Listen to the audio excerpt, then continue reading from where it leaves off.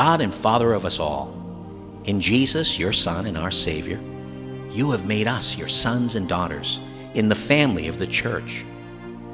May your grace and love help our families in every part of the world be united to one another in fidelity to the gospel.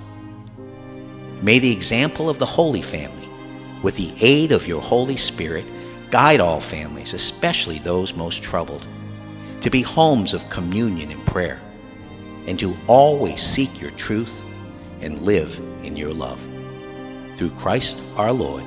Amen. Jesus, Mary, and Joseph, pray for us.